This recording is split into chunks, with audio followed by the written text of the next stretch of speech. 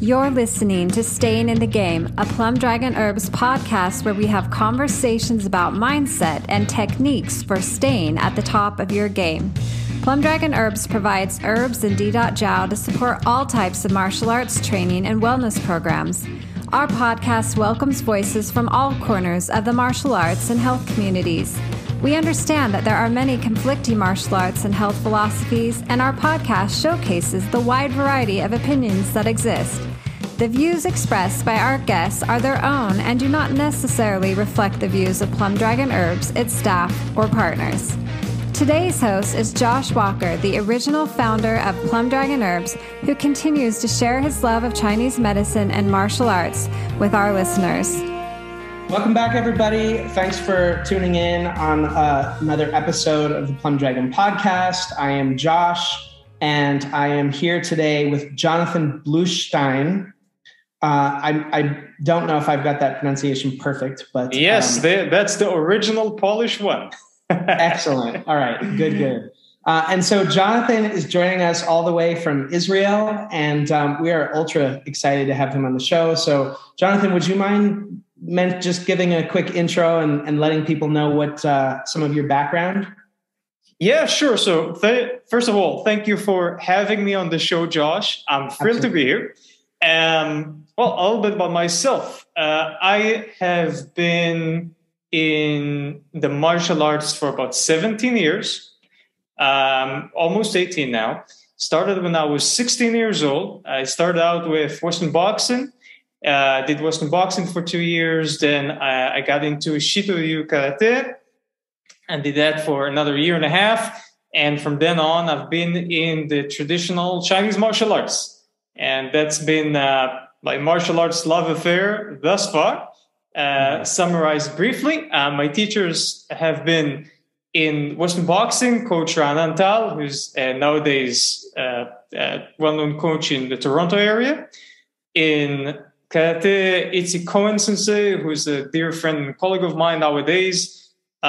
He's, I think, 6th, if not 7th dan in Shito-Ryu Karate and Shorin-Ryu Karate, teaches in Israel.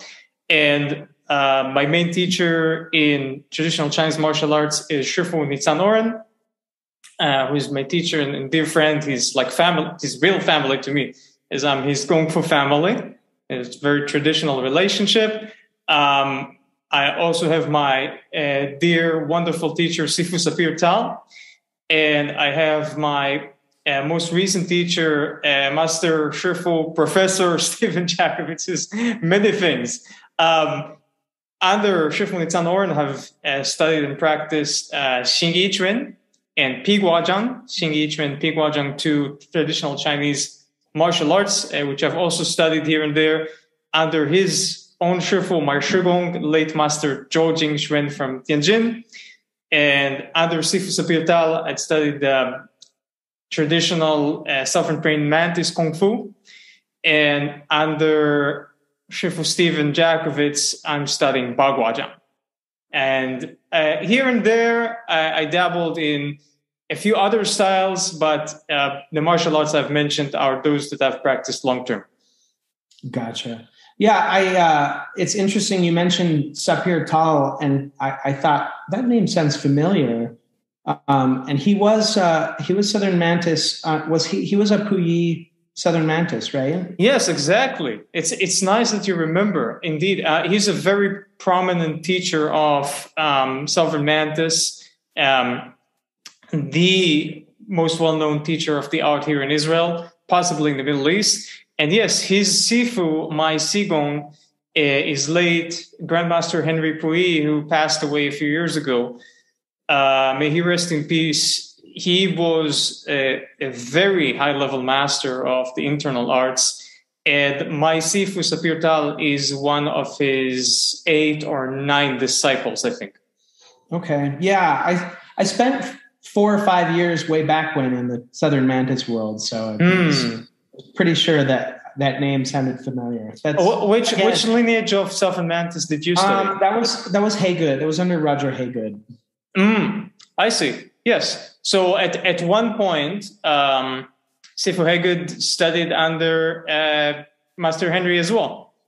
Yeah. There's a bunch of politics, but at the end of the day, it's just like, football teams play football and they seem like they're enemies. And then afterwards they go out and drink together. So it's all connected, right? Yeah. Well, Josh is trying to be nice and politically correct here. I would say something without talking about people specifically. I used to think that the worst politics in martial arts are in Wing Chun. But oh boy, when you get into Southern Mantis, there's a lot. There's a whole lot. There's a whole lot. So I don't know. Interesting. If we have time, and we have a bunch of things we kind of want to chat about. If we have time, maybe we'll breach into Southern Mantis, because I did enjoy a lot of my time there. So anyway, kind of moving on, with that background in place. And I know that you just moved back to Israel. So what does the scene out there look like? What kind of martial arts are going on, and what's the culture and the feeling, and what's the latest? Okay, so we have a really interesting martial arts scene in Israel, which is quite eclectic. The entire country could be said to be so. We have a culture which is at its core Jewish culture. But nonetheless, we have Jews having immigrated to Israel for basically all four corners of the globe. And the Israeli culture, like I said, I'd say at its core, it's maybe 50% Judaism. And then the other 50% is made up from a lot of other things. I'd say primarily Western, specifically American culture even. And a lot of stuff coming in from Germany, from Russia. We have, some would estimate, 1.5 million Russian Jews or Jews of Russian descent in the state of Israel. So it's 1.5 million out of 9.3 million people. That's quite a lot. Yeah, it is. It is. And in terms of martial arts, a lot of them have brought all sorts of interesting, sometimes even esoteric traditions from Russia, including various streams and lineages of Russian Sistema. For instance, I have a colleague of mine, Sharon Friedman, who is an excellent Sistema instructor, and it's a very, very interesting martial art. And I think it's sort of nowadays consolidating into the point with which maybe in 10, 20 years we'd be able to speak a little bit more about lineages. But it started somewhat chaotic, and then over time it becomes a little bit more traditional, a little bit more lineage oriented, which is similar to the story with Krav Maga. Okay. So let's go back to the beginning, though. So how did the martial arts scene even begin in Israel? Because the state was founded in 1948, and when the state was founded, there were hardly any martial arts around. There are a few Jews here and there who'd studied either, the old school Western boxing or Greco-Roman wrestling or things of that nature in Europe, and all sorts of Western style stick fighting and knife defense. But I would say likely there was absolutely nothing Oriental, with the exception of perhaps a little bit later on, there was some judo here and there from Israelis that came back from Japan. Okay. So the beginnings of what would later be called Krav Maga was this mix of self-defense methods, which really did not come from any type of direct transmission. So basically a bag of tricks that were collected and taught to Israeli Defense Forces, IDF soldiers, in order that they could have something in a hand-to-hand combat scenario. We're talking in 1948, albeit these things still happening, it was less common. People have firearms. So how did people fight hand-to-hand? Well, primarily they just winged it. Really like often happen. I mean, that's the Israeli way. People winged it and won conflicts that way. And that was, say 1948 to the 1960s, maybe even mid 1960s. Then over time, there was a phenomenon of a lot of Israelis seeking cultural knowledge and influence from outside their own culture. So Judaism, despite coming from the Middle East, has, over the course of several thousand years, become very tied up with the rest of Western culture. And it has this point of view from its Judeo-Christian culture. And Israelis are naturally very curious and inquisitive, and there are, tales and myths and cultural folk stories about, the lands far beyond.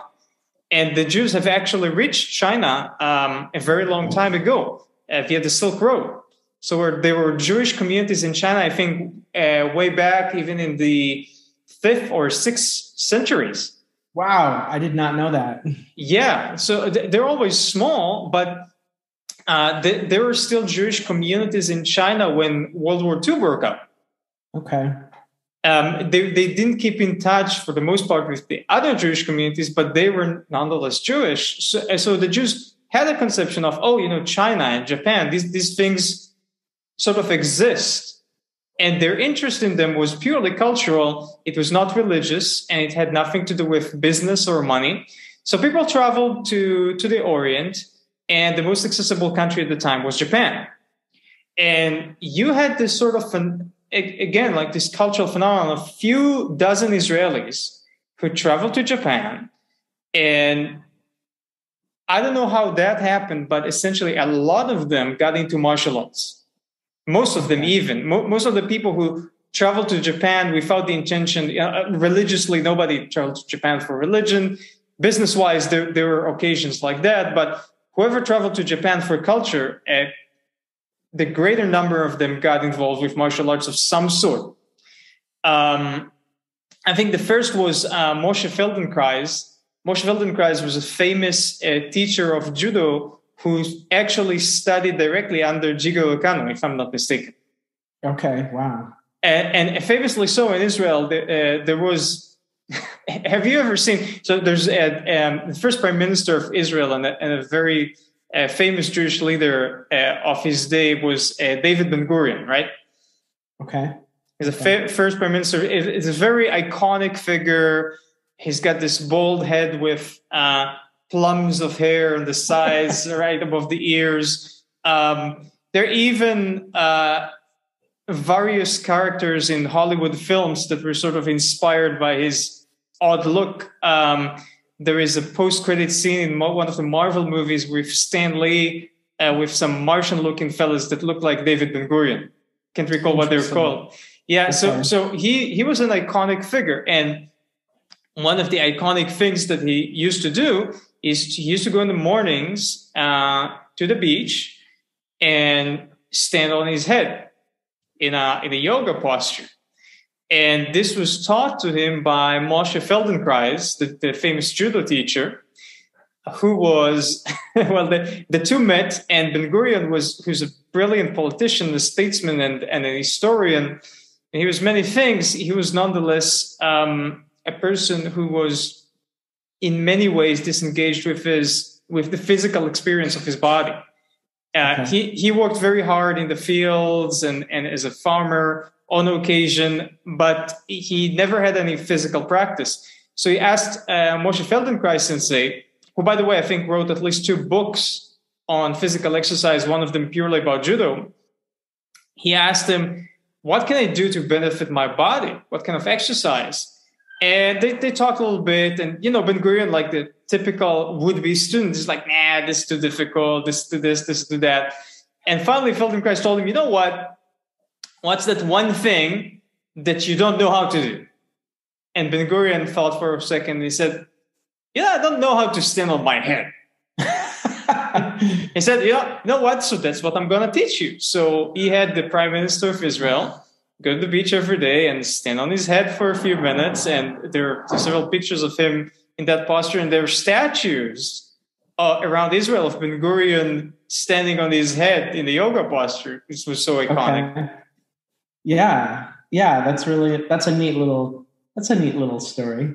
Yeah. So people knew that the person who taught him that is Moshe Feldenkrais, is this judo sensei. So later, as people came back from Japan, and they start bringing in those Oriental martial arts, primarily judo. Kyokushinkai karate was very popular, Shotokan karate, and of course these people commingled with the political interests of the local Japanese sensei, who were very eager to have someone represent them in the Middle East. It was like, far and away, the other side of the globe.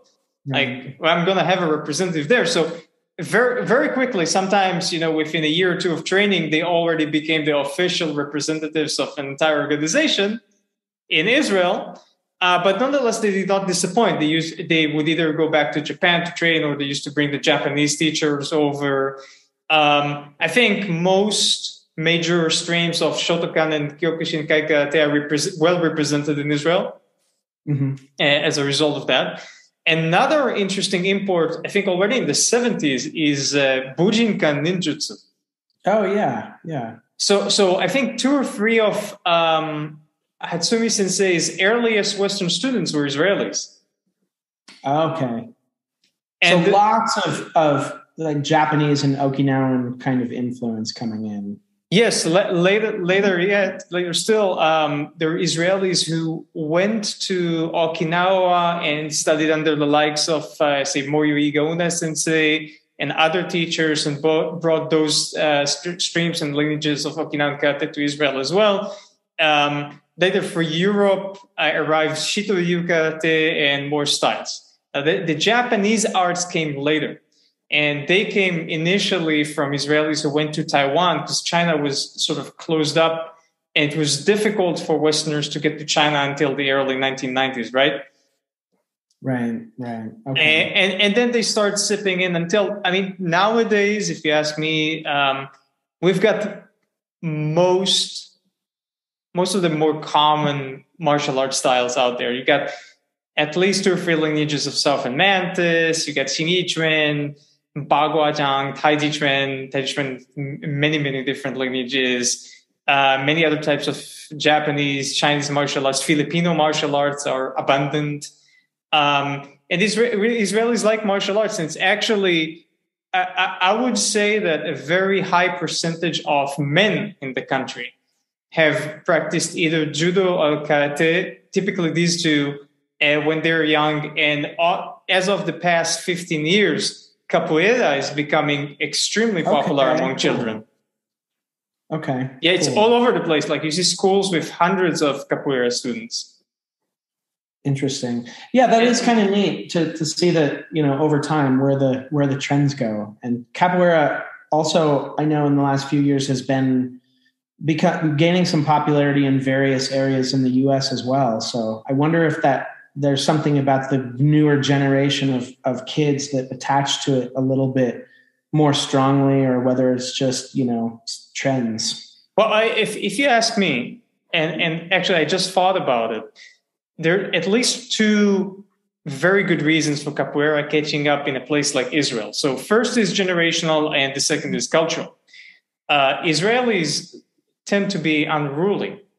And they like to, they do. They don't like laws, and they pretend to follow laws, but they don't.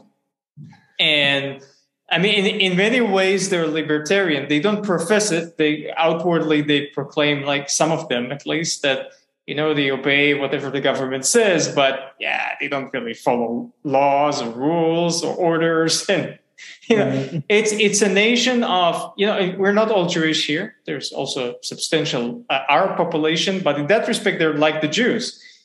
These are people who like to improvise and create and do their own thing.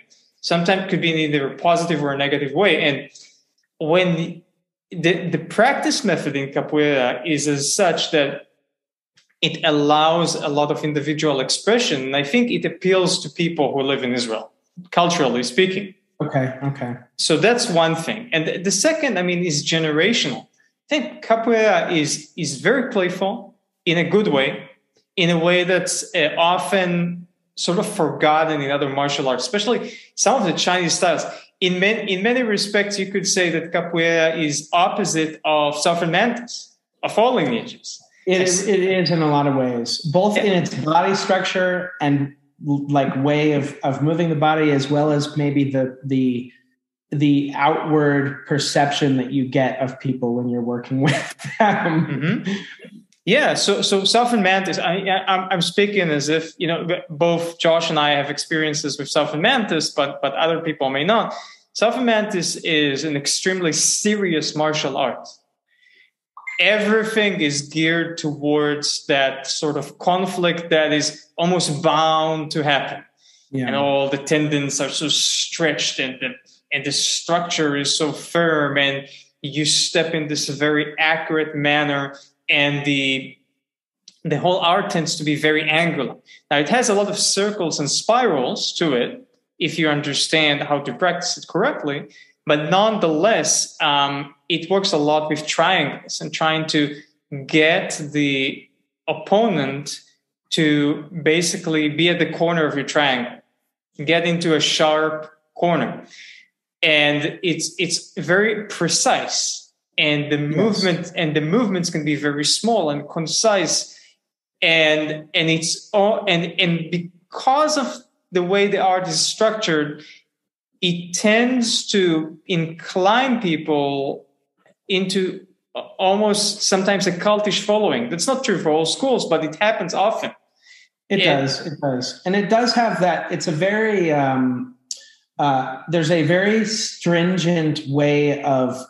The curriculum is stringent and the body is stringent, and it feels, of course, when you're learning it, right, it feels very robotic until you can teach your body how to do it. So you're right. It's such a different contrast from capoeira, where you have to just you almost have to be limp in almost a Tai Chi kind of way to allow your body to move.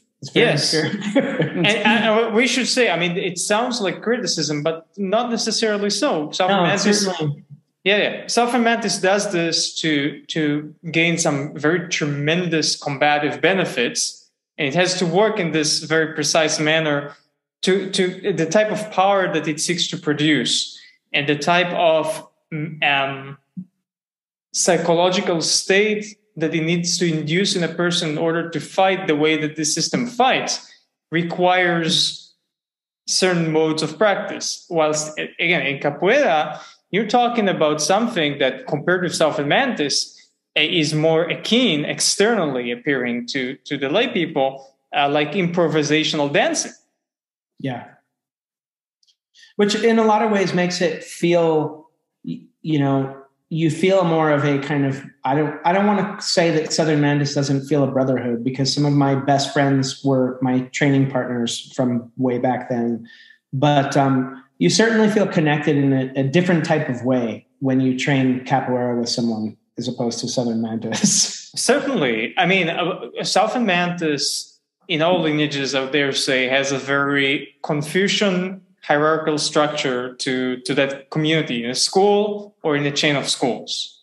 And then in capoeira, the training modality is very tribal. Again, reflecting its African roots, right? Right.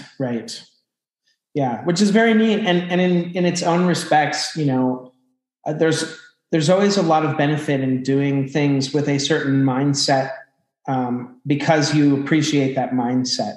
Right? Mm-hmm. So I said, sorry, go ahead. I just want to summarize that.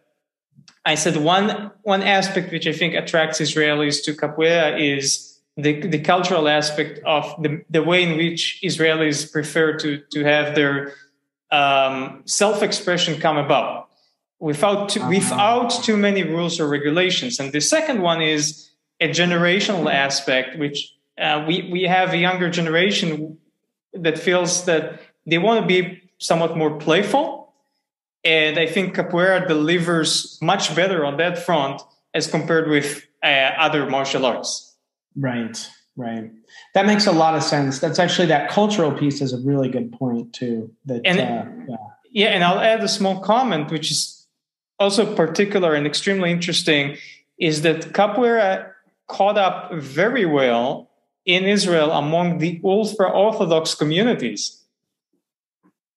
Interesting. That, I don't know if I would have expected that one as much. No, it is completely unexpected. And I think that, somehow, I know at least one teacher, Maestro Kasiki, who's very well respected. He's a Brazilian capoeira master who converted to Judaism. Okay. And So what's the religion in Brazil then? What do they practice then? I would assume that the majority of Brazilians are Catholics, but I've never been to Brazil, so I cannot generalize. But Gotcha. being, I'm just curious. Yeah, the guy. So he's a really big Brazilian guy. He's like probably 6'4". Used to also be a local boxing champion. I met him a few times. So he became an ultra-Orthodox Jew in Israel, and he and some others like him who were born Jewish, who studied capoeira, because of their being ultra-Orthodox Jews and being parts of those communities already, they were more easily accepted as martial arts teachers. Okay. As opposed to, say, a secular person. Secular people and ultra-Orthodox people in Israel could respect one another, but I'd say the ultra-Orthodox would be a bit more suspicious if a secular person came from the outside to teach something that's kind of weird, you know? Yeah. And less likely to be accepted. Exactly. And somehow these several capoeira instructors and masters managed to sway large numbers of youth from ultra-Orthodox communities, and it became a phenomenon since, I'd say, the past 10, 15 years, and it has been enormously successful. I just came back from the park where I train and teach a few days ago, and there's an area, with bars where a lot of people do all sorts of strength training, and I was seeing like 20 Orthodox guys in their late teens, early 20s doing capoeira. Oh, cool. Okay. That's neat. That's really cool. Being in the spending my whole life in the U.S., I see the stuff here, and it's like, U.S. and China and U.S. and Philippines or whatever.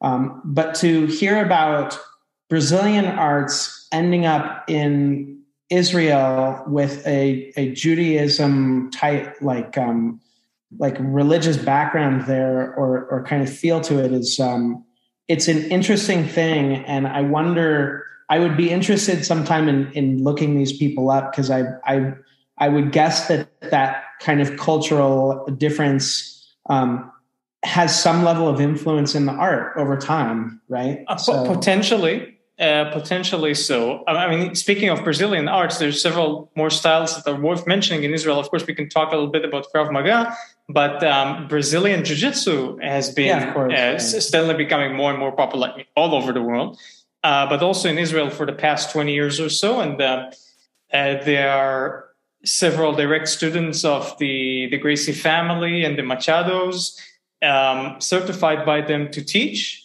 And, given the politics, also a few people who are not certified but are still teaching. Of course. But it's, I would say BJJ is all over the place, and it has gotten so all over the place that unfortunately, unlike, I think in the United States, the BJJ community has been able to sort of better track who's a qualified black belt and who isn't. In Israel... We do see some people. I think that it's almost inevitable, right, that as it grows, the quality control isn't going to be as perfect. And we do see some of that in the U.S. as well. Yeah, I mean, I'll tell you what happened in Israel. Prior to the arrival of BJJ, there are quite a lot of people doing various forms of Japanese jiu-jitsu. Right. And now some a little bit more sports-like. They call it jiu-jitsu, so they have a few joint locks, but it's kickboxing. And other people like sort of half and half, and whilst others still really traditional Japanese jiu-jitsu from all sorts of Koryu or Gendai Budo styles. Okay. And by the way, there's also a lot of Aikido going on in Israel, primarily from Aikikai, but also Korindo Aikido and others. And Yoshinkan Aikido. Korindo Aikido is into itself a very unique Koryu lineage, which is called Aikido, but doesn't come from Moryo Ueshiba. And I actually personally know Shlomo David Sensei, who is said to be the only real inheritor of, he's Israeli, Shlomo Davidson, but he lived in Japan for many years, and he inherited this whole Koryu system of Korindo Aikido. Okay. Which is a complete Koryu system, as is, for instance, Tenshin Shoden Katori Shinto-ryu. Interesting. Yeah, but going back. Yeah, sorry. So I digressed a little bit, no, you're good. You're good. Yeah. So what happened with the jiu-jitsu people? I mean, the Japanese jiu-jitsu people is that once BJJ started to be more and more popular, a lot of them sort of somehow suddenly became black belts in BJJ. Oh, suddenly. Yes. Right. So, I mean, at times they just appointed themselves, and other times, I would assume, I don't know for a fact, but it's how it appears. And again, it's not the majority, but it's some of them. They basically went to some certain Gracies or Machados or some other people and told them, like, look, I've been legitimately really doing some form of jiu-jitsu with groundwork and everything for a long time, could be 10, 20, 30 years. We need to be acknowledged as BJJ people because this is becoming popular. You would like to have a representative in a country like Israel, which is very prominent among the world's nations. So how about we do this thing? We do this trade. And what do you know? Like, from, say, in the year 2000, BJJ was almost unheard of in Israel. Then by 2010, it's literally all over the country. Yeah, interesting. Yeah, it seems to be problematic. So, I mean, but it's business. It's business, right? It's putting food on the table, and that seems to be more important than, earning a rank. In both in a sarcastic way, I'm saying that in a real way too. But so let's switch gears a little bit here and drill down, and maybe just to give people a hook of where this is kind of going, is talking about eventually some of the kind of cultural differences in the different martial arts that we've looked at. But what about your group in particular? What does the culture and the kind of methodology look like with your group of students that you work with? All right. So my method of instruction is primarily the traditional Chinese method. I have even moved a little bit farther away from Western modalities in recent times. And I'll explain what I mean by that. So first of all, in Israel, what's really common is that a lot of people come to teach with a lesson plan. And this is something that, like, a lesson plan driven curriculum, as in for each class, they literally have a page or 2 or 5 of like exactly what they're going to do. This line of thinking is very characteristic of Israelis who have gone for military service, which makes most Israelis really. Myself and Mantis, Shifu Sapir Tal, has been working with that method for decades, and it's been successful for him. I can't stand it personally. I've never taught like that. The way that I've always taught is that generally I have a very well-written, coherent curriculum. But when I arrive in a class, I don't have any preconceived ideas about what is going to happen, unless I brought special pads, or we're going to do a very specific weapons class where we have a seminar or something like that. But most classes, I come to the venue, I look at the students that day, I feel what they're about that day, and I flow from there. And the reason is very simple.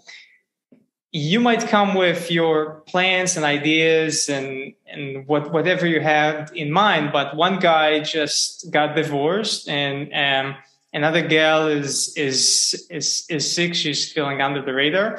Another person is sick, so he didn't even arrive. Someone else arrives like 10 minutes late. Right. Someone else is injured, and then like you got this amalgamation of people, like each with their conditions or excuses or whatnot. and you end up with a situation where like you get along with your program with some people, but not with all of them. And then the next class, the people who might have been all right might have their issues and the other ones not. So if you work like that, you what typically happens within a few months, you're missing out on a lot of the things you wanted to accomplish and you really don't get anywhere. Mm-hmm. And now the more difficult route to work with is that you have to do a little bit more for personalized training with each of them, albeit studying in a group. And then you really have to memorize what each of them has been up to, or better yet, if they're responsible, teach them to take charge of their own training and their progression for the curriculum. And they remind you, because once you get, over a certain number of students, that becomes very difficult to track them all. And then you have to bridge those gaps between them based on the dynamic that you see in each and every given class, which is very challenging. It requires that you bring your A game to every class, but be concentrated, understand the psychological and interpersonal dynamics between people. It's very challenging, but I think in the long term it works better for me personally. Now, in terms of saying that I stepped a little bit away from Western methods, it's not just that. Also, for many years, I was teaching in a typical class format. We had an hour and a half class. Sometimes I might extend it for up to 2 hours, but typically it would be an hour and a half.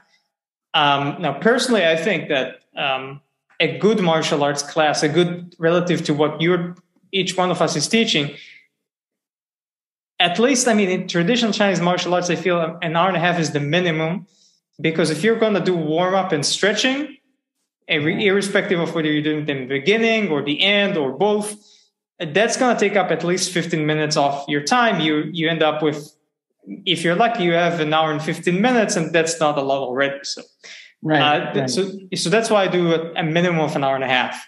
So it used to be that, and it would start, say, 7:30 in the evening and end at 9, and it would start like on the minute and end on the minute. And if someone was late, then, oh no, you were late, go stand in the corner, until one day I think like there's all sorts of like silly things that people are told to do if they're late, like go do 50 push-ups, go around. I personally, what I would do is I'd have them stand in mabu, in horse step, and have them look at the others. So at least they do something while they stand in the corner. Right. We actually had the corner, we would call it the stable. It's where the horses stand. Okay. Yes. And believe it or not, the idea was, it came to me by a suggestion of a 10-year-old. Oh, nice. The kids always have the best ideas sometimes, right? Yes, indeed. So, I did it for years. Then I moved abroad and I came back and I realized, you know what? For me personally, that's not working out.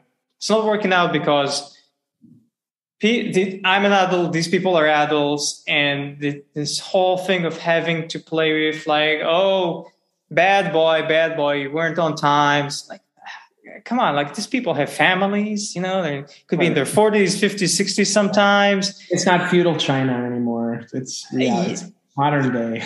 Yeah, so I transitioned into the model that's actually very common in China, and was what was the case with my Shugong, my teacher's teacher, late Master Joe, which is the traditional teacher is at the park, and given span of hours. So, for instance, I'm at the park Sunday to Thursday from 7 in the evening to 9:30.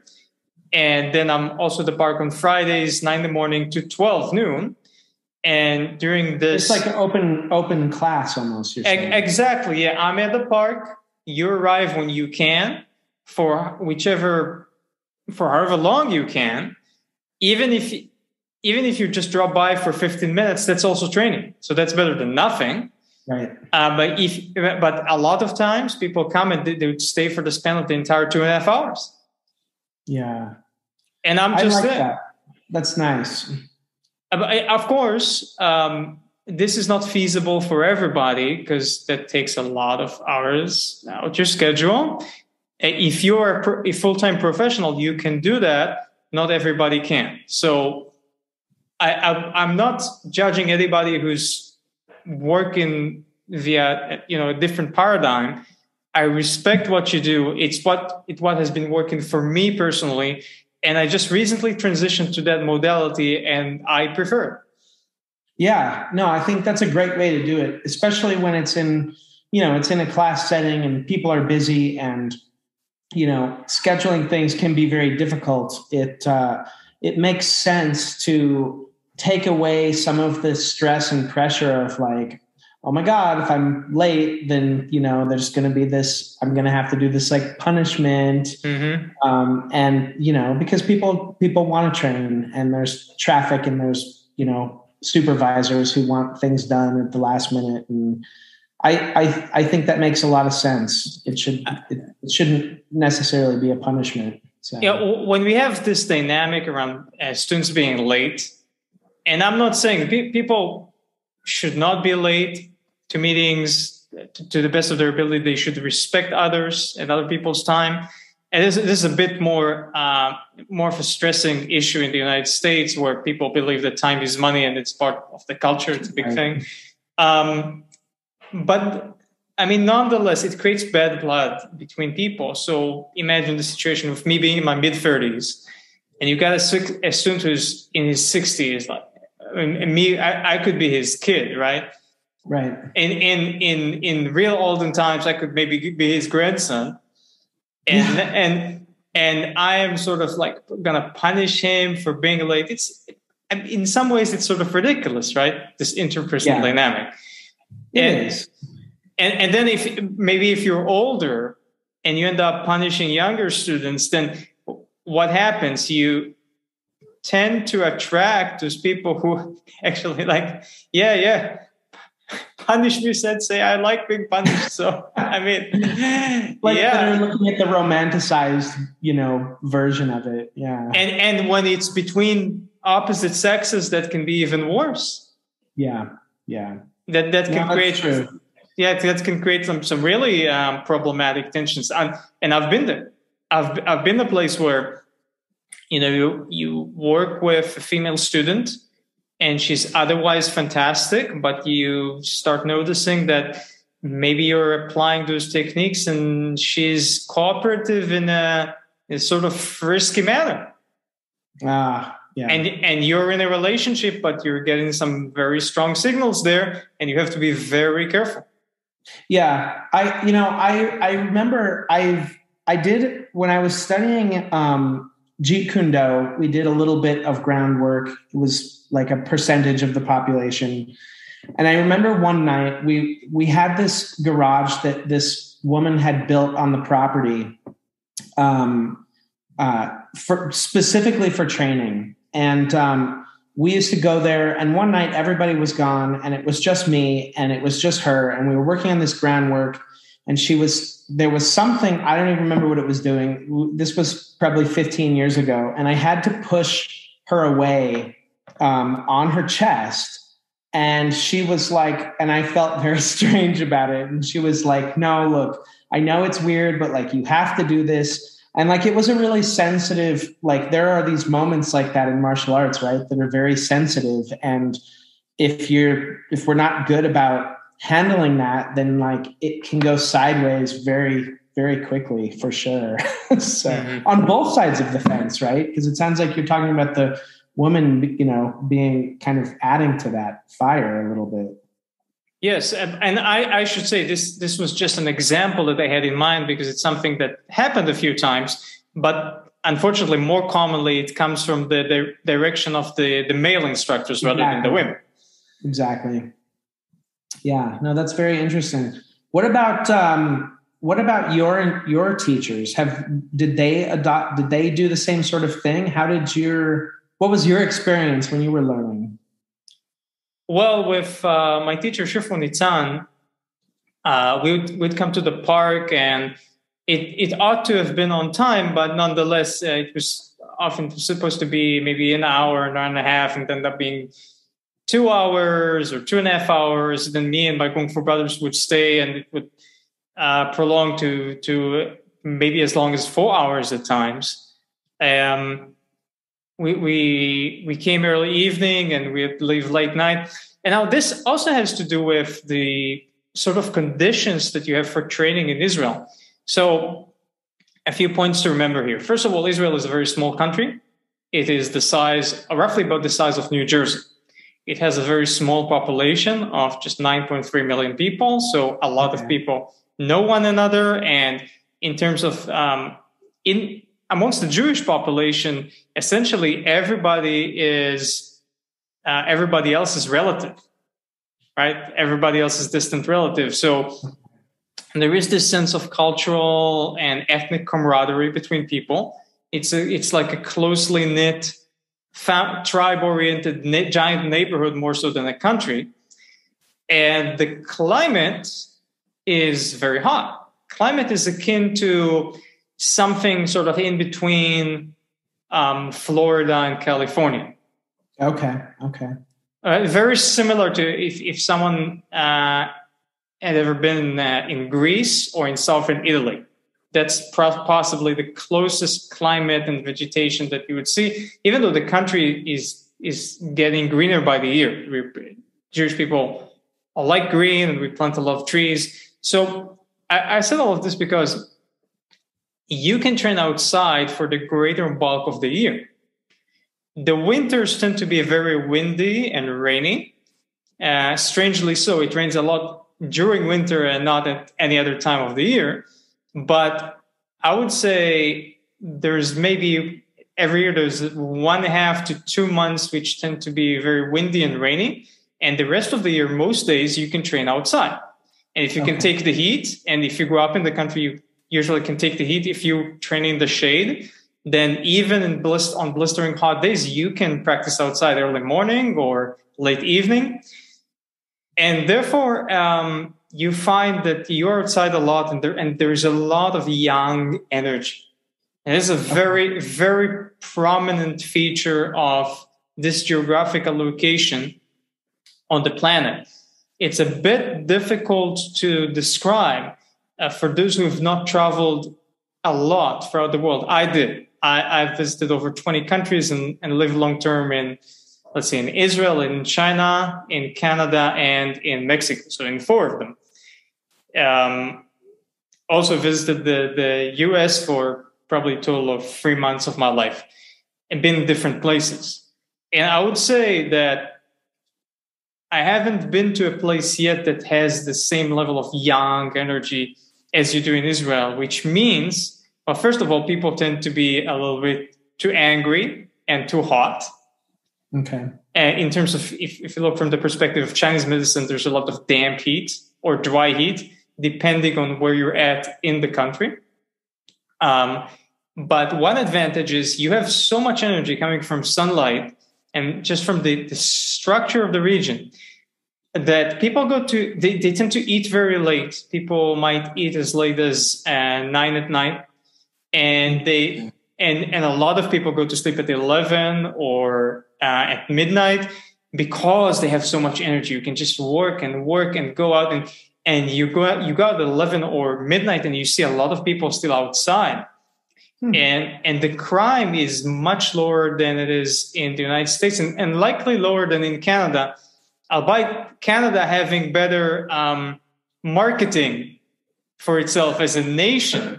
And it's really what it is. Canada is not such a splendid place as it pretends to be, which is partly why my wife and I left Canada. And there are many other reasons. But, and no disrespect to the wonderful Canadians. Yeah, I'm talking about the nation, the government, things like that, and the climate. But in Canada, there's a lack of energy in many places. I remember coming for the first time to Toronto, and we lived long-term in Toronto. The feeling is as if you just stepped into a graveyard. Interesting. It's not, again, compared with my homeland of Israel, it's a very different feeling. And you don't have nearly the same level of energy. So this is why and how, you might come at 7 p.m. and you might train until 11 in the park because you've just gathered all this sunlight energy throughout the day and you're just driven and you can do it. and it gets dark, but the darkness doesn't put you down. And because the crime is low, people are not afraid to go outside. In most places, people are not afraid to walk outside even in 3 a.m., 4 a.m. If it's women, they might go, in pairs or in a small group, and that makes sense. Nonetheless, I've walked all over the country at any hour of the day, and I've almost never felt threatened. Now, granted, I'm also a martial arts teacher, and I've been a police officer for 3 years during my obligatory service, but still, I don't think you'd have to intentionally get into the wrong places in order to feel threatened. Gotcha. Well, that certainly is a nice feeling. It certainly is a nice feeling. So, actually, I gotta tell you, it's a little bit of a provocative statement, but I gotta say it in some venue. The American people feel that America is a free place. And in many respects, it is. In some respects, it's a much freer place than in Israel, especially with very specific bureaucracies like opening a business and other things. In many places, it is a very free place. But there are many aspects to freedom. And a lot of them are lacking in the United States, and not because of the people who are freedom-loving, but because of issues with government and bureaucracy. And what I was just talking about is one of these facets of Israeli culture in particular, in which you have more freedom than you would have in the United States. Because what is freedom if you're afraid to go out on the street by yourself at night? That's not freedom. Yeah. It's a very true statement. And compared with China, I would go even farther because we all know that the Chinese government can be quite tyrannical in many respects. But there are also aspects to Chinese culture which are freer than what you see in the United States and Canada and all of these so-called Commonwealth nations. And I'll just tease you by making you think, whose Commonwealth? Whose Commonwealth? Just think about that. So in China, I remember I was in Victoria, BC in Canada, speaking with fellow Dr. Yin, the head of the Oshu School of Traditional Chinese Medicine in Victoria, one of the sweetest human beings I've ever met. Terrific human being. And he spent his childhood and early teens, probably until his 30s, he was in China, and then he lived in Russia and in Florida, and then eventually moved to Victoria, BC to run the Chinese Medicine College there. Okay. And he was already in the late 70s, he was already a professor at the hospital in China in the late 1970s. And I asked him, what's the place you most enjoyed living in and where you liked the culture the most? And again, he lived in China during the harshest years of Chinese communism, during the Cultural Revolution. And he was already mature when that happened, probably in his teens or early 20s or something. And then he lived in China, in Russia, in Florida, and in Victoria, BC. And he said the place he liked the most was Russia. And he lived in the outback of Russia, like in the very frost-ridden areas in the northeast. So I asked him, why Russia? And he gave me this super interesting answer. He said, the Russian people, they had very little, but they were happy. When I came to Canada, people had everything, but very few people were really happy. Yeah. And that was a profound thing. And then I asked him about I said, I think it was during the span of the same conversation. So what about something like the Cultural Revolution in China? Because I know quite a bit about this. I've seen recorded lectures from Harvard and a few other university professors lecturing about this, and I've read about this quite a bit. And the Cultural Revolution was one of the most atrocious government chain of events ever enacted in the history of the human species. It was absolutely horrible. It is estimated that Mao Zedong, throughout the Cultural Revolution and throughout his period as the chairman of the Chinese Communist Party, that he killed either directly or indirectly a few dozen million people, more so than in the Second World War. And asked him, so how was it? Was it really as they described? And he said, yeah, in some ways. But, during the Cultural Revolution, which was like a war. It was an equivalent to something like a world war in terms of the repercussions on people's lives. He said, I had more freedom than I've had in Florida or Victoria, BC. I asked him, how come? He said, well, we lived in the outback. We lived far away in a remote village.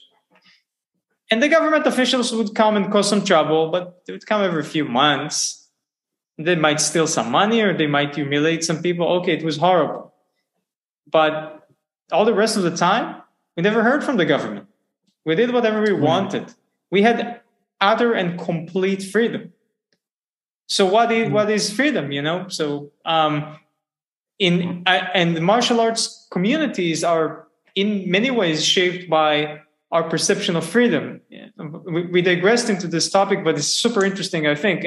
If you think about the implications and ramifications of insurance in the United States and nowadays also in Europe, and what this has done to the martial arts community. So first of all, if you want to start a martial arts school, you have to take into account this aspect of insurance. And if you want to teach people a martial art with full contact practice, then insurance is going to be way higher. Yeah, and there's a lot of liability there. Exactly. And if a student gets injured, and it could be an accident, it could be nobody's fault. One student, two students get injured. Okay, it happens that two students can get injured over 5 years. Not in a major way, you know. Someone's got a torn meniscus and one had a dislocated shoulder. If you have a lot of full contact, that happens. It just happens. Could be that someone wanted something from insurance from like a hematoma around his eye. He got a black eye, you know. It might not be serious at all, but he still, you know, sued the insurance to get some money. And now your insurance is ramped up, and that affects the amount of money you're going to take from your students and the way that you're going to teach your martial art in class. And it's all due to the legalization of society penetrating the sphere of martial culture. Yeah, it's big. It's a big thing. It all boils down to business again. So yeah, again, is that freedom? How much freedom is that as compared with, for instance, my wife and I just returned from 8 months in Mexico. Okay. Mexico can be a dangerous place, all right, in many respects. There are cartels in certain areas, so you have to know where you go. It's a country where you can get stopped on the road and ask for some money. Typically, they wouldn't steal all your money. But that's happened. That's happened before.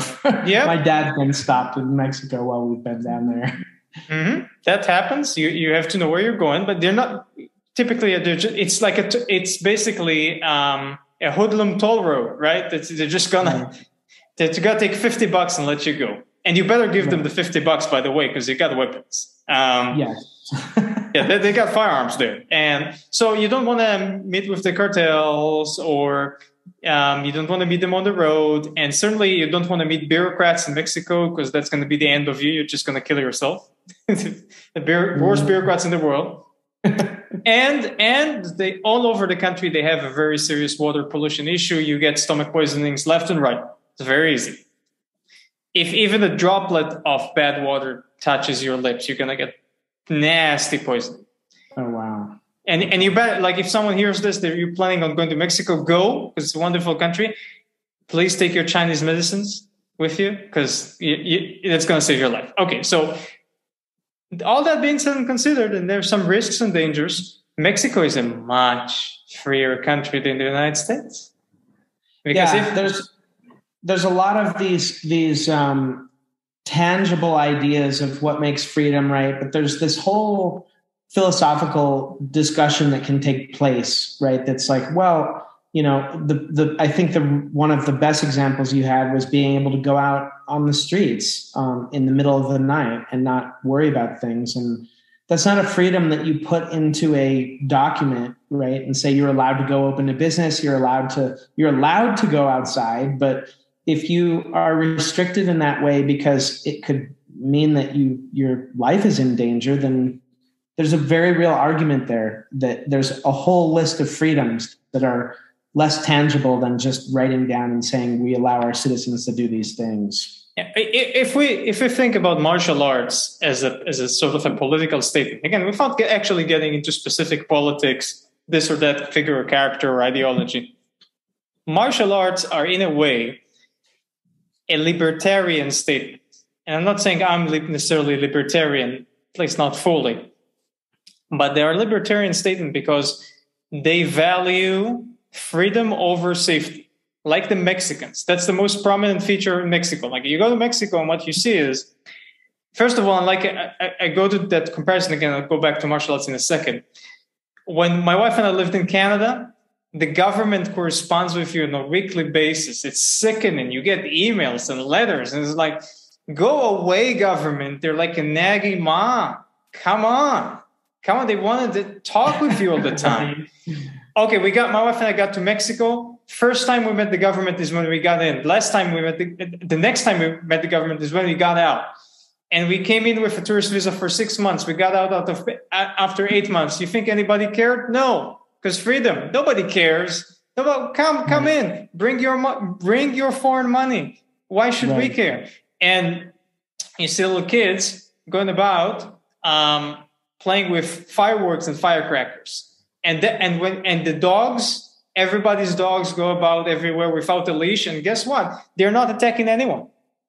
So freedom over safety. And I think that martial arts do make a statement that essentially you are going to practice something dangerous with somebody else.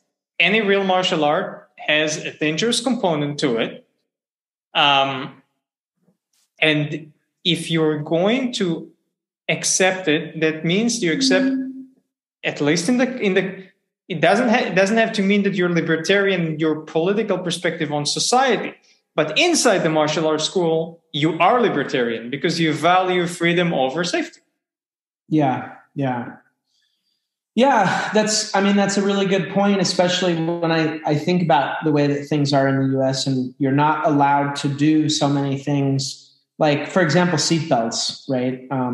It's a big deal nowadays to get caught without a seatbelt on. Like, in the US, they make such a big deal about it. And yeah, of course, seatbelts save lives, but people should be free to decide whether they want to wear their seatbelt or not. And so it's kind of this, you will do these things that will keep you safe. And you're right, that statement that martial arts makes is that we would prefer to do things that we want to do over the safety of being told what we have to do. So let me give you the in-between, like a third cultural perspective, which is Israel. It's quite interesting. So because you brought the example of seatbelts, in Israel, if you talk about seatbelts, nobody cares about the freedom versus safety sort of debate.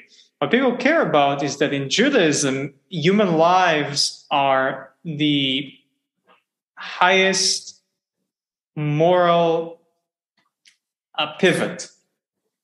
There is, for example, so if you're a religious Jew, then you keep the Sabbath day holy. You don't perform any work on the Sabbath.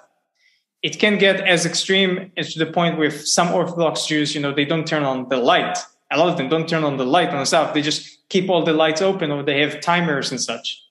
Because the light goes to the power station. The power station uses fire, and fire is work. So they don't. It gets crazy. That whole long, Yeah. But nonetheless, if they have to save somebody's life, they would use any electricity and fire and work and whatever necessary, because there's this concept in Judaism with pikuach nefesh toche Shabbat. The observance of soul delays the Sabbath, because it can sort of push the Sabbath away. Okay. So in Israel, the debate concerning seatbelts is an entirely different debate, which is we need to enforce this thing with seatbelts to ensure that souls are not going to be wasted, because this is the highest value. Right. A totally different idea. But in Israel, you have sort of like the middle ground, and this also reflects in the martial arts community, and with respect to safety versus freedom. So I'll give you an example. Okay. The state has sanctioned that all martial arts instructors in the country need to undergo an official certification. There are a few schools around the country who have applied, and their standards, like the school must be headed by a doctor in the field of physical education or something related. You got to have someone who specializes in anatomy and physiology, teaches a number of hours at that. It even has to have like sports psychology for at least 5 hours, and the whole course typically takes around 250 hours. Okay. And it's not very expensive. The price has been probably around $1,800, $1,800 for the past decade. That's kind of the price you pay for this course. You go do it wherever you want. You get a diploma, and then you get it for life, and you don't pay any yearly fees or whatnot. And supposedly by law, every single instructor, every martial arts instructor in the country has to have that diploma. Do they all have it? No. But does the government enforce it? Also no. I don't think that this, and there is like a fine, like there's maybe a $3,000 fine written into the law that you get if you don't abide by those standards. If you teach without the diploma, the law doesn't even say if you get the fine for one violation, you get it, or you can get it multiple times. Nobody knows. It has never been enforced. Because the government's like, yeah, we sort of need something like that because security, but also freedom. We're not going to bother. Yeah. It's a law, but it's not like actually. I've spent most of my life living in Colorado, and of course, in Colorado, everybody says, "Oh, pot, marijuana is legal." And recently, Colorado did what they call "quote unquote" decriminalized mushrooms, right? Hallucinogenic mushrooms.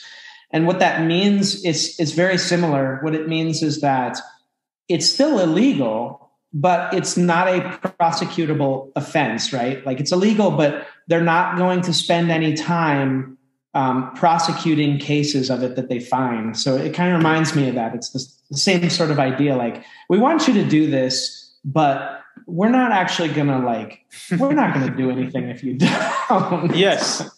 So that's a very common sort of situation in Israeli law with regard to a lot of things, not just this one. Yeah, it's quite common. And you know what? That brings up something that Confucius said, and this is from the Lineage, the Analects of Confucius, a book which is quite short, can be read in 2 or 3 hours, and I recommend everybody read, and it's free online. You can go to Confucius.org, and it's available in English, in Hebrew, in Arabic, in the original Chinese, and you can very easily switch between languages. It's wonderful. It's non-profit project that they put up, and they keep improving it over time. So the Analects of Confucius are collections of the core teachings of Confucius, which he did not write during his lifetime, but which his students over the generations have written down and edited. It's simple and straightforward in the sense that it's 499 small chapters or small verses, 499 verses, which are each either from a sentence to 2 paragraphs. It's very short.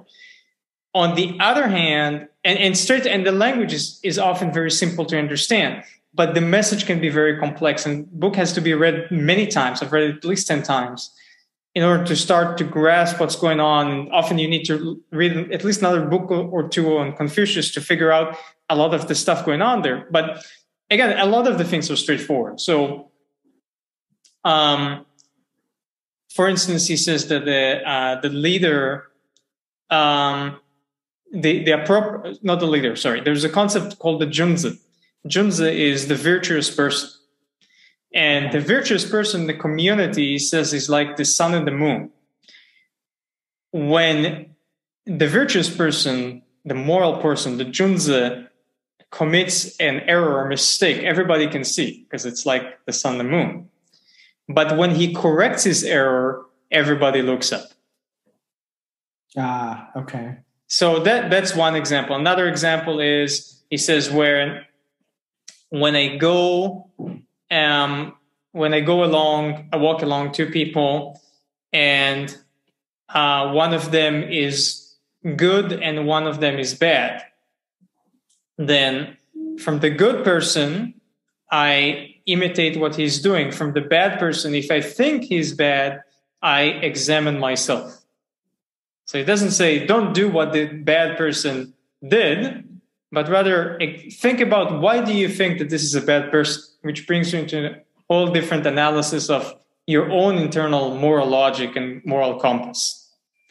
Mm. And one other thing that he says a lot of things. I quote him profusely in my books, especially in my book called The Martial Arts Teacher. If you want to go on Amazon, make sure to buy the second edition, The Martial Arts Teacher, which is a tome covering all of the core essentials of what one would require to be a decent teacher of traditional martial arts.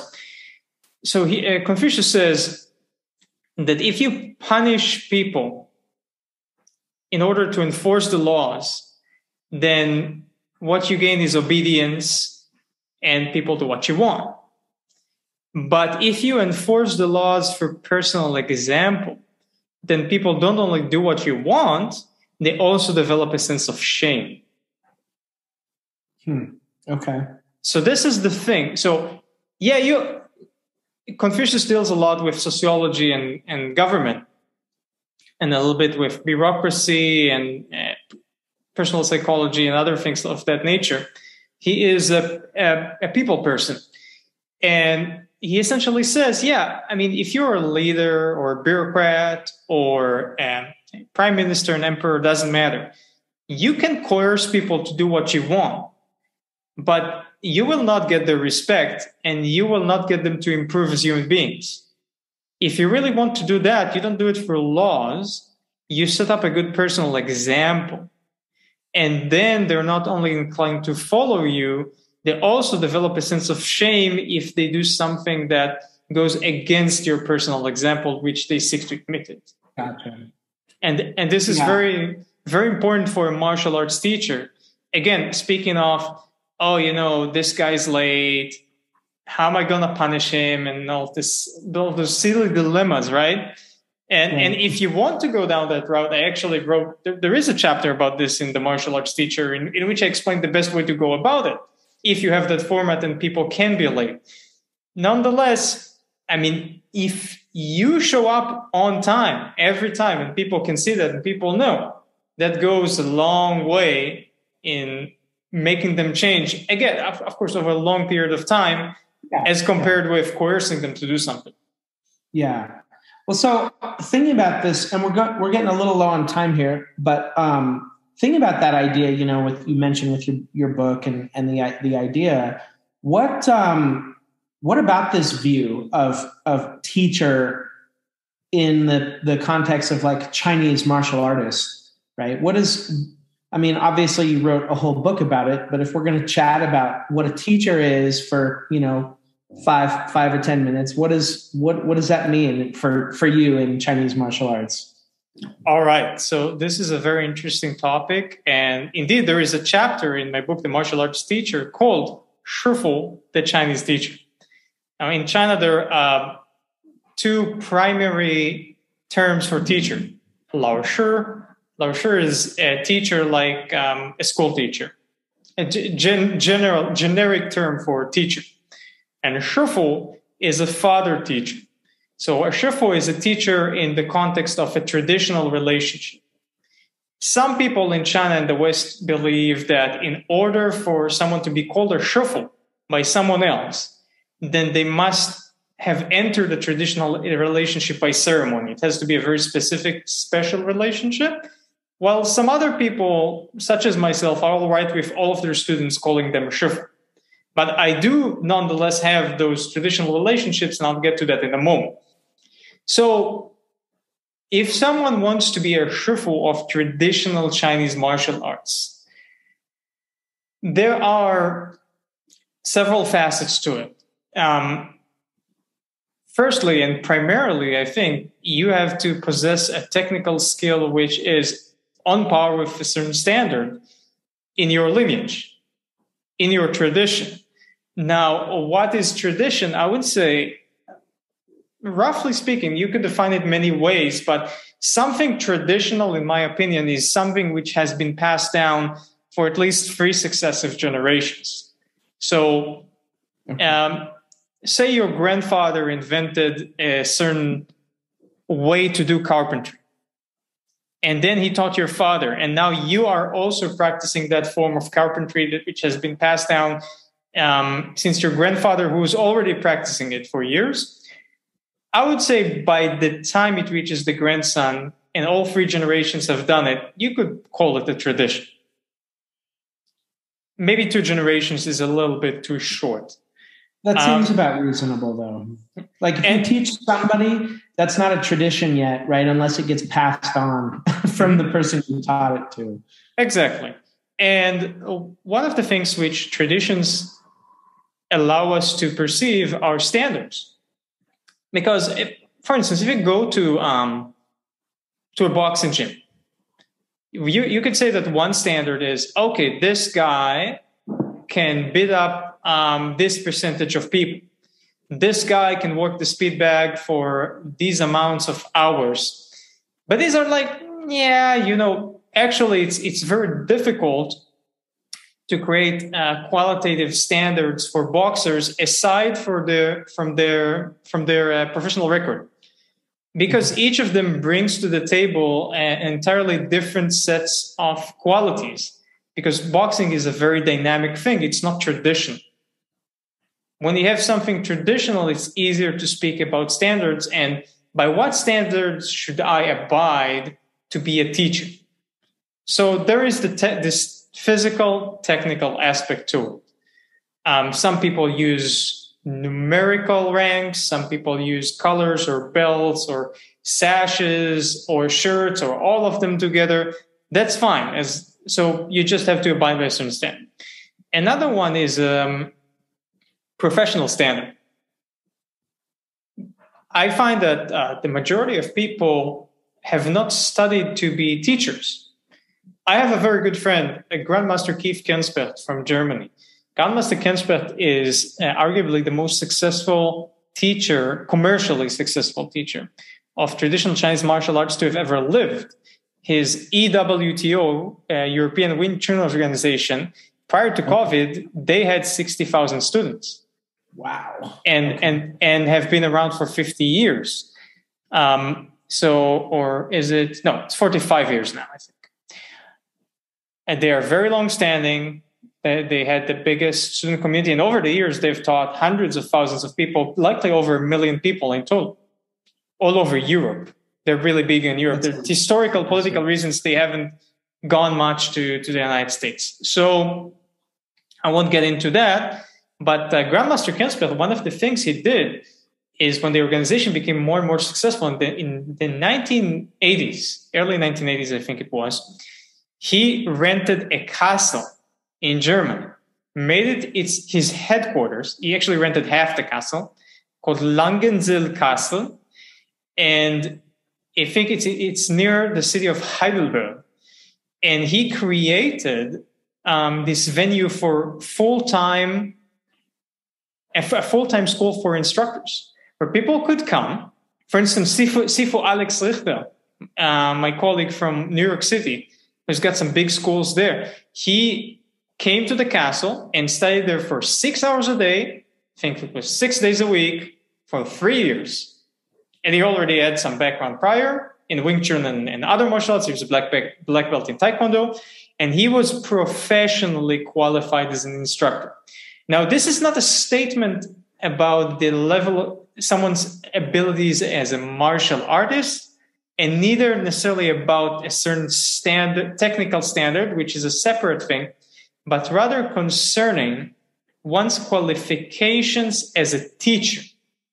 Now, that does not mean that if you haven't undergone a course as such or something similar, you're not a good teacher. Many people are natural-born teachers. But are you qualified as a teacher? And this is often a question which only you can answer or your teachers can answer. And maybe some of your colleagues, perhaps. So we have this technical standard and we have the professional standard of are you qualified to teach. My book, The Martial Arts Teacher, is very much about not the technical standard, but the professional standards of how you teach. Okay. In the context of traditional martial arts. Then you, of course, have the moral and ethical standards that are often bound up with culture. In some countries and places, it is, for instance, quite legitimate and common for martial arts instructors to have sexual relationships with female students or vice versa, female instructors with male students, and to take advantage of their position. In Israeli and American and Canadian culture, while it happens, and sometimes it happens for good. Sometimes I have a colleague who married his student and they're happily married, and it's a very good thing to have happened. But typically what happens in our cultures is that at best there are hard feelings, and at worst it gets into, it borderlines the criminality or gets in there. So that's very culture dependent.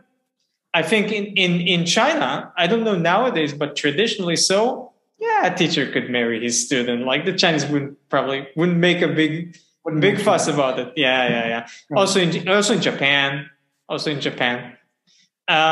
So technical standard, professional standard, ethical, moral standard, all of these things. And then in my personal instruction and in many lineages of traditional Chinese martial arts, you've got the Confucian standard.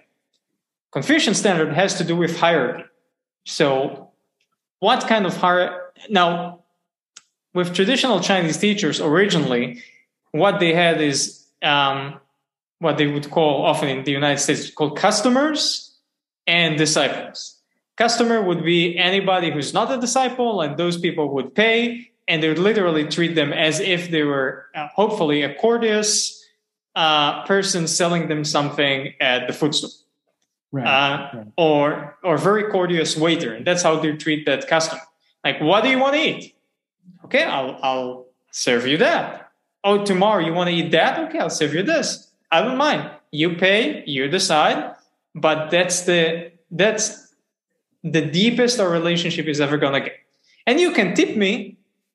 Yeah, you can bribe the teacher with gifts and money and whatnot, but we're not going to be buddies and we're not going to be close. And then for select students, for specific reasons, everybody with their standards, they might end up in a ceremony called a baisher, become someone's disciple, and then they enter the Gongfu family. And within the Gongfu family, there is a father-son relationship, hopefully. And sometimes it's a bit difficult. Sometimes you treat each other more like elder brother and younger brother if you're close in age. For this reason, traditionally, the Chinese people would typically not teach someone who's too close to them in age or older than them. I know a few instances where someone really wanted to study, but they were close in age to the instructor. So the teacher would say, well, I teach you as a friend. Like, come on, we'll just be friends. Let's be friends. Let's go out, eat together. We're friends from the beginning. You're not a customer. You're not a disciple. We're just going to be friends. Yeah, exactly. Yeah, because it's better that way, especially in the context of Chinese culture. That's not going to cause us too much trouble. So with me, in my school, in my organization, what we do is there is a technical standard. There are 18 grades, and you need to hit a certain grade in order to become an instructor if you want to. And they're not only technical standards, but from certain grades onwards, you have to demonstrate a minimal level of scholarship. For instance, you've got to have read, say, 20 books and 50 articles about the martial arts. And I'm not going to test you on them. That's on you. But there are certain standards. I test the physical aspects, but I trust you. And, I sort of question you and we'll see how much you know. And I meet you every class, so I sort of know. But there's also in parallel with that, the family standards, right? The Confucian hierarchy. And whether or not you're going to become a disciple, well, in Chinese culture, traditionally, the student who's interested in discipleship is supposed to ask that of the Shifu. However, in the West, we have a problem with people most of them not being too familiar with that sort of culture. And even if they are, they typically do not know that they are supposed to approach the Shifu and ask. I know my colleague and friend, Shifu Master Neil Ripsky from Canada, who's an excellent martial artist. He approached at least one of his teachers and he asked. If he hadn't asked, he wouldn't be offered. But people don't know. So I actually ended up having to propose to students if they want to do this and enter the Kung Fu family, which is really suboptimal, but that's what we get in the West because people are not familiar. It's partly why I write a lot of articles and books and record lectures on my podcast, on my channel, podcast called Jadecast. Jade like the stone jade, cast like podcast, one word, Jadecast. And I do so people would be more intimately familiar with Chinese culture and they could figure these things out on their own. So if people want to do this, there's a ceremony. They have to first abide by a certain minimal level of a technical standard to prove themselves. Then usually I would give them a challenge, a personal challenge that pertains to their flaws of character. I'll touch upon that in a sec. And then if they have proven themselves, there's a ceremony and there are many witnesses. I bring all the students. I try to bring as many of my Kung Fu brothers and teachers, and we take pictures and they are accepted as members of the Kung Fu family. But that doesn't necessarily mean that they would teach. Only if they are at the higher standard and they want to teach, then they would teach. They have to choose to be disciples, and separately they have to choose to be teachers, and they're not necessarily have to be both at the same time. Now, in terms of a test of character, so I'll give you examples for test of characters that I've handed out over the years. One person did not abide by it, two did. One guy was quite young. He was, I think, 18 years old, and he needed discipline. So I told him, no, if you want to do this, you have to prove, not to me, prove to yourself that you can generate discipline of your own volition. So we're going to set a benchmark. You are going to have to practice martial arts for 6 hours a day for a month, which is very difficult to do, especially when you're 18 years old and your hormones are raging. He did it. He practiced for 6 hours a day for a month, and eventually he discipled. And another guy, Yaniv, I think he smoked cigarettes for 20 years. And it was kind of harsh of me to do. It's not something that I would do with other people, but with him it was appropriate because of the kind of relationship we had. Again, this is my thing. This is not the test of character is something I added because we're here in Western culture and people need this. It's not necessarily something that even most Chinese teachers would do. Told him, look, you told me many times you want to quit smoking. He told me that first. It's not my idea. You've been smoking 20 years. There aren't going to be any smokers in my Kung Fu family. You got to quit smoking. He quit smoking, eventually disciple. He did it. He's very thankful that I helped give him that push, you know. That's fantastic. And then there's another guy, a third guy, I wouldn't name him. His test, for instance, was he had issues with losing weight. Now, he wasn't obese or anything, but he had those extra, say, 40 pounds that he needed to shed off. And he wouldn't be real skinny if he shed those 40 pounds. He'd be all right. And I gave him that test, but didn't work out. But he also, in the process of, he sort of swayed away in other directions. He's a musician, does other things with his life, very creative person. He did great for himself. But he saw that he's not going to abide by that standard, and that's fine. I wouldn't judge anybody for not, but you got, and you know what, if they came in and they said, maybe I don't want to do this. Maybe is this a good test instead? I might go for it. But they have to prove to themselves that they are worthy in order that they respect that sort of status that they're getting better, Gotcha. Well, hey, Jonathan, we are we're officially at 90 minutes here, so I think we'll go ahead and probably call it that in terms of topics. Did you have any final thoughts you wanted to throw out there before we finish this off for today? Well, you know what? In light of everything we've discussed today, I want to say that as a martial artist, my understanding of the martial arts benefited quite a bit from intercultural studies and intercultural exchange. I think that for anyone who would like to be a scholar of his craft, to be a true professional who understands where his arts came from, how they are seen and observed and function in light of the society in which he lives and other places, and how they really seep into and affect people's hearts. It is, in my opinion, essential to get that intercultural exposure. It can be done in many ways. The best way is arguably to go and actually live in other countries for at least a month or 2 months here and there, preferably 6 months or longer. But it can be had also from watching a lot of videos and reading and talking with other people and meeting people of different cultures and ethnicities, and sort of inquire how they see their own martial arts, or they see your martial art from a different perspective. And in particular, if you practice a traditional martial art, I think it is quite important to invest in the study of the culture from whence it came. It is crucial and essential, and especially with respect to Chinese and Japanese martial arts, it is a necessity, not solely for those who want to teach those martial arts, but also for those who have been practicing them for, say, at least 3 or 5 years and really want to understand them. You would be surprised of how cultural studies and even language studies, and certainly philosophy, the philosophy of the culture from whence those arts came, are going to very often directly affect the way that you physically practice techniques without having gotten a hands-on instruction, which is very necessary from a teacher. The actual culture is going to speak through your hands. And this is the message that I had in mind for today.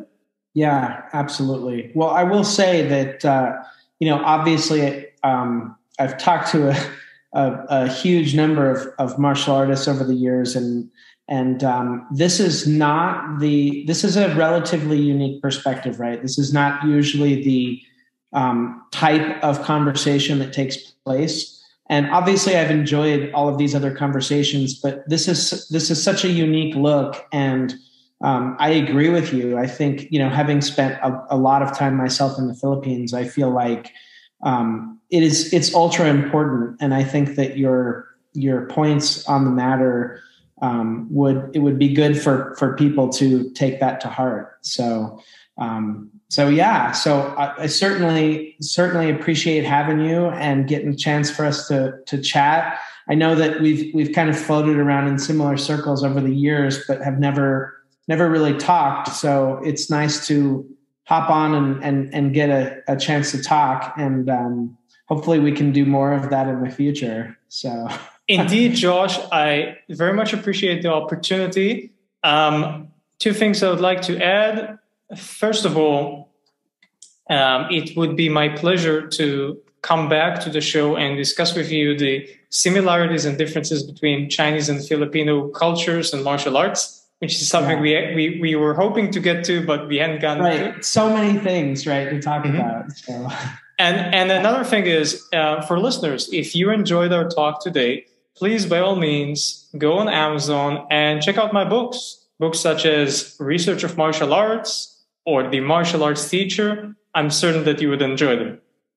Yeah, and we're going to go ahead and post all that stuff up. I went in on Amazon and took a look before we hopped on, and it's a very, very interesting and eclectic set of books that I think for martial arts scholars and practitioners would be very interesting. So we'll include links to all that stuff in the comments, and I certainly would urge people to go check that out. So we'll close up. If you want to do a part 2 and talk very specifically about those differences, I think that it would be quite an interesting conversation, and so we can certainly plan on that at some point. So we will make it happen. And listeners, if you have any further questions for us, for either of us, then feel free to leave them in the comments. We'll answer them.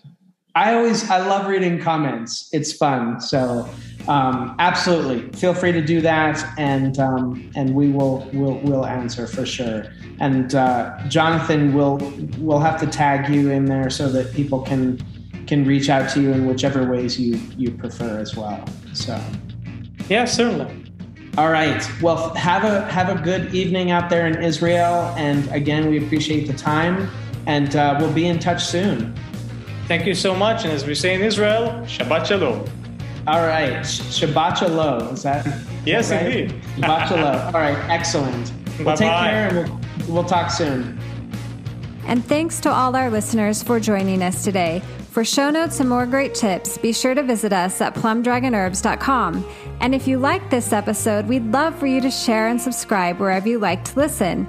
If this episode has sparked more questions for you, we invite you to check out our new private forum with Josh Walker as our moderator, where you can get answers to some of your toughest questions on herbalism and martial arts.